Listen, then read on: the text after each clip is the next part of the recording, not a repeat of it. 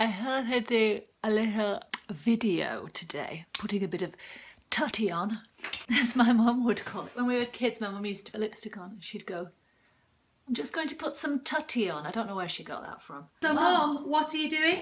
Putting my tutty on. I wanted to update the people who are absolutely waiting with bated breath to hear about my ankle. I can't let you down. I mean, I know that I have an audience of at least one who's interested in this. I thought, right, so I took to my bed, made Ron do everything. What am I going to do to support myself as I'm doing this? The word convalescence came to mind, and I thought, I quite like this idea of convalescing. You know, in years gone by, they used to actually have convalescent hospitals. They didn't have antibiotics then, so people took longer to heal, whereas now you just get shunted out of the doctors and hospitals pretty quick, told to just get back on your feet and get going. And I thought, I want to be a proper convalescer, and so I started to Google paintings of people, and in fact there are loads and loads of paintings of people convalescing going back hundreds of years, lying on beds and like this,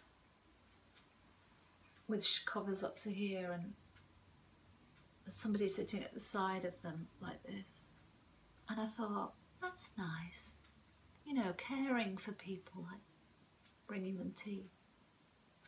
As I was going out of my mind with boredom, I started to think about Nick had said about that he thought this was an inflamed ligament. So I thought, ligaments, let's start Googling ligaments. The only article that I found was about horses, how to deal with a horse with an injured ligament. So I thought, right, well, just imagine you're a horse, Jane. All you can do is rest the horse and put it out to pasture. So I thought, right, imagine you're in a field, put the horse out to pasture for a year, and at the end of that year, if you've got a foal out of it, well, great. Well, I don't think I'm going to be getting a foal out of this, let alone a child at my age. And then I decided to start using crutches, until I started to catch myself in the mirror looking like my Nana Lancaster. I was hobbling around on these crutches one day, and I looked at myself I just caught myself in a mirror, and I was like, and I went, my Nana Lancaster had a knee replacement and never really walked properly again, and became a bit of a... She used to like milk it a bit, you know, and she'd go up to things like, she'd walk with a stick, and she'd go up to get up the stairs, and she'd touch the, what do they call that? You know, where you hold on to, banister. But instead of going to touch the bottom of the banister, she knew you were watching and not trusting her. We were all stand there like that. Well, we tried to be a little bit more polite than that. So then she'd be like that, and she'd start to go like this for the banister. And we'd like go up and help her, and she'd be like, oh, thank you. So I didn't want to end up like that. So I decided to get rid of the crutches. One day I just thought, screw these damn crutches, and I flung them. What happened was I started to get slightly obsessed with the whole business. Ron and I were driving down the road, and when we got to the lights at the bottom of Mosley, at the railway station, this woman was crossing the street, and she was limping. She's limping, look, she's limping, and guess what? She was wearing Skechers. She had these blooming things on, the same. So I was like that, watching her crossing the road, and she wasn't happy as she was limping towards the railway station. She looked at me and gave me a dirty look, actually. And I felt like opening the window and going, I'm limping too! Look! I've got Skechers on like you. I'd go for a coffee with Ron. That 2 weeks I was on the crutches, and I'd go down into the place with him on the crutches and sit there and have a coffee, and you know, people had come in, like couples in their 60s going hiking together with backpacks and stuff, and they'd be sitting having a coffee, and I'd just be staring at them like, I'd be like, did you have a nice walk? And they'd say, oh yes, thank you. And I'd be like, I can't walk. And they'd say, oh, really? And I'd say, yes, look, I've got crutches, I've been and then the physio said, one woman said, oh my God, that's my worst nightmare. I'd hate if I couldn't walk. And I was like, Yeah. Oh yeah. Enjoy your walk.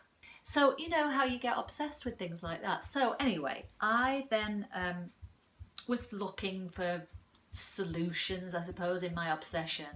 And I came across this guy. First of all, somebody's banging in the kitchen. I know what it is. It's Ron. Do you know what he's doing?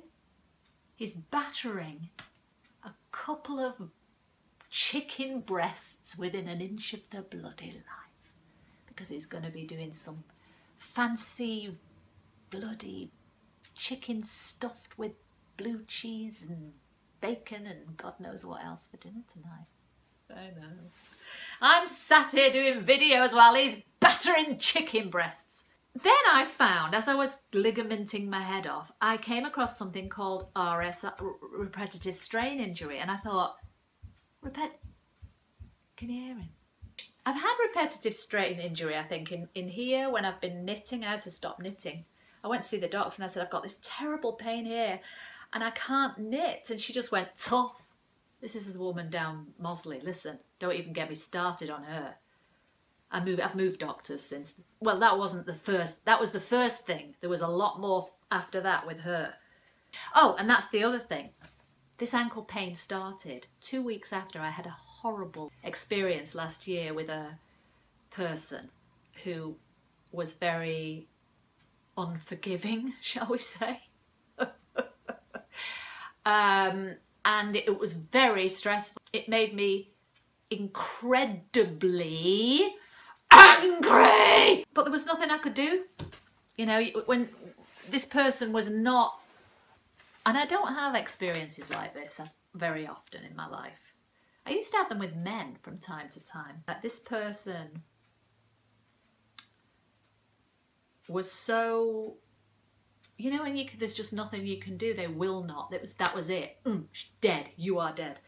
So there was nowhere to put my anger, and I had to just stuff it down. People just say, let it go. Just move on. Let it go.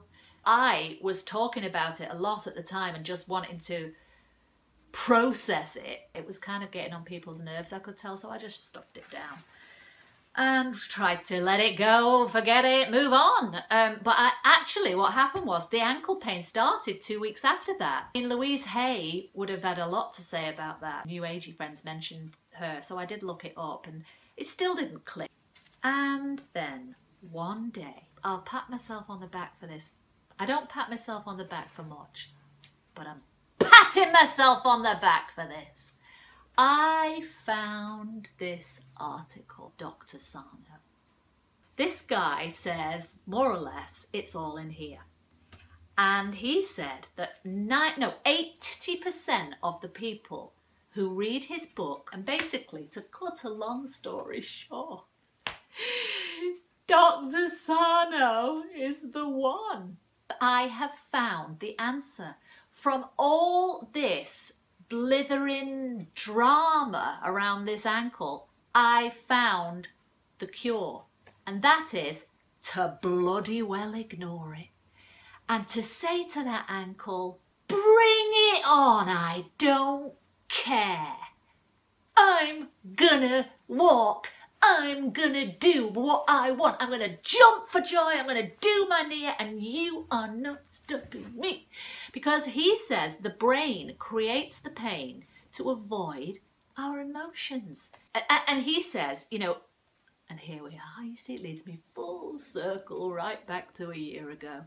He said the pain is the mind's way of distracting us from repressed anger.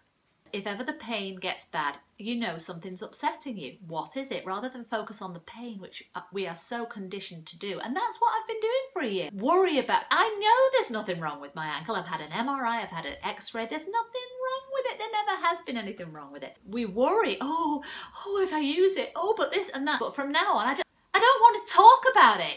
I'm not talking about it anymore. Sorry, I know you're expecting me to talk about my ankle from now on. Don't ask me how my ankle is, because I'm not going to tell you. There will be no more talking of ankles. There will be no more focusing on pain. The other day I went for a walk up to 20 trees with Ron. Yeah, it was hurting. But instead of going, oh God, it's focusing, I thought, what would Emily Bronte do? Nothing would stop her walking them moors. And so up I trudged. I'd have kept saying, I'm Emily Bronte. Well, now granted, she died in her late 20s of tuberculosis, probably because she walked those moors all the time. But you know what I mean. Read Dr. Sarno.